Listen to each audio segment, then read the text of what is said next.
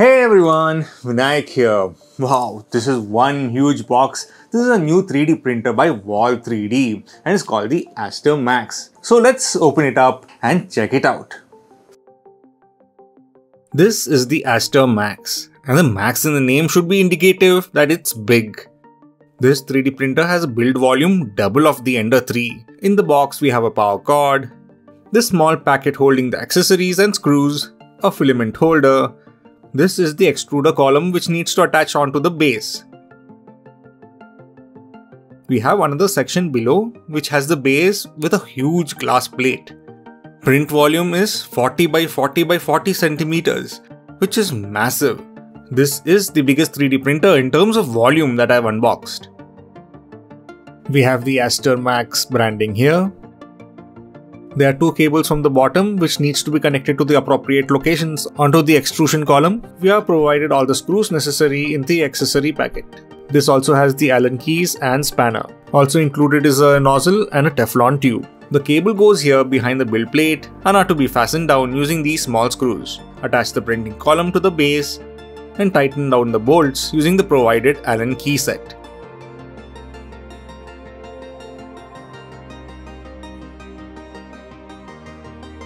Attach these small cables on the sides and this little one, and this is another ribbon cable which goes between the bottom and the extruder tower. And this is how the completed 3D printer looks.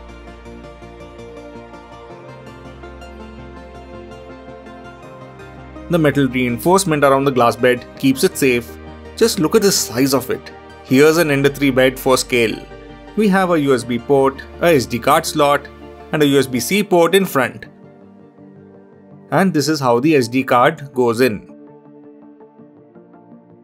The filament holder slides in like so. The extruder is direct drive, meaning that it's housed above the nozzle and pulls in the filament directly. Here's the power port and switch. Plug in the cable provided and turn the printer on. Once the printer turns on, we have the WOL3D logo on screen. This is the touchscreen and it starts up quite fast. The touchscreen allows us to interact with the printer. It allows us to level the bed, start a print, and also set up the defaults for the printer such as nozzle and bed temps. We can also set the Z offset if you find the printer is not keeping the appropriate height between the bed and the nozzle. As this printer has been traveling, I'm going to run a quick bed leveling. And the printer uses a self-developed automatic leveling using 36 points. We can see the printer tap the nozzle at multiple points on the bed to find the optimum height it needs to have a level print.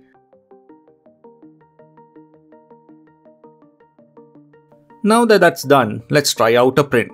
The SD card already has two files on it. The SD card also has a copy of Cura on it for slicing the models. Printing is underway.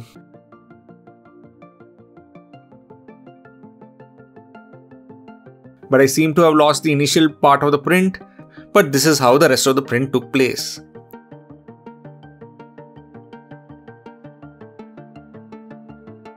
The model took a little more than 5 hours, but that's quite fast compared to my Ender 3. This is how the model looks, has come out well. I have yet to remove the supports. The print popped off the bed quite easily once it cooled down, as the bed is made of glass. So what are the pros of the WOL3D Aster Max 3D printer? One is the large build volume, easy to put together, very quiet while printing, direct drive extruder, inbuilt leveling, filament runout protection, the works. But one nitpick I have is the placement of the power plug. More the switch actually, as it's not easily reachable. Other than that, it's a very easy to use 3D printer and it is recommended if you need large build volumes. So that was the video. Make sure to like, subscribe and also hit the notification bell to be notified when new videos are added. Thank you for watching and see you all next time.